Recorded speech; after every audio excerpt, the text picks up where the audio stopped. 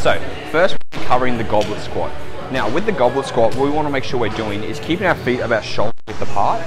All right, now what we can also do is just slightly turn our feet outwards just a little bit. And from here, we're gonna hold the dumbbell with our palms underneath the dumbbell. We're gonna keep it to our chest. I'm gonna keep my chest nice and high. And what I'm gonna do first, I'm gonna push my hips back and sit down nice and low as I can, and then coming back up. So the first initiation, if you look from the side, when I'm gonna squat, my hips go back first, and then I sit onto my heels, and then coming back up. So squatting down, and coming back up. And as I go down, my knees are coming out, and then I'm coming back up,